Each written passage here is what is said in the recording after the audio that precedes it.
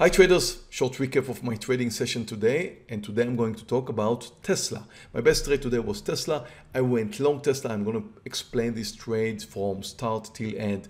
What you're seeing here is the first 1 minute candle. Tesla is coming down, and there's a lot of reason for that. It's a big gap up, therefore a lot of people will take profits. There are several reasons, but that also means that you cannot get into this trade until you have a proper technical formation. The only proper technical formation right now, based on 1 minute candles, extremely dangerous, is if it's going to start to move higher. Now you need to start planning the point of no return. The point of no return, in my opinion, is over 964, and it's getting close. Watch the sellers at 96250 right now. It's getting close, and once it's going to cross 964, I believe that it has kind of no choice but going over the highs. And remember, this is a technical reversal, but it's also based only on 1 minute candles. Therefore, extremely dangerous. That's why I'm going to take it right now, bought 2,000 shares, a little bit lower than my normal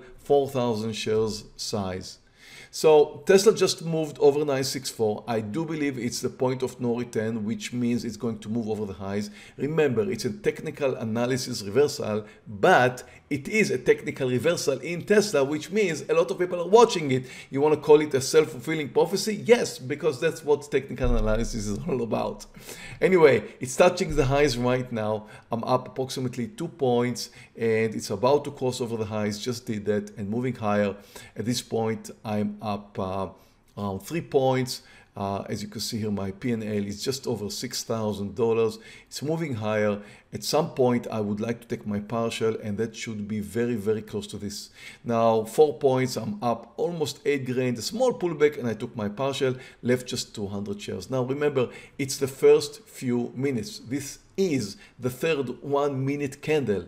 I just made $6,000 in 3 minutes, but I need to be extremely careful because, you know, when a stock is behaving this way during the first 3 minutes, it's also very possible that it's going to crash down right afterwards. That's why you want to put some money in your pockets very, very quickly. Well, as you can see here, my 200 shares are doing extremely well, already up 10 points. Again, I'm noticing some kind of resistance at the top. You can see the topping tail, so I'm going to sell another 100 shares right over here, and I left 100 shares at around 10 points. Now, a lot of time later, the stock is up 30 points. That was a huge move in Tesla. I'm only left with 50 shares, but I'm up $1,500, and I'm going to sell my last 50 shares right now, and I'm done with Tesla today. And you can take a look and see the result here.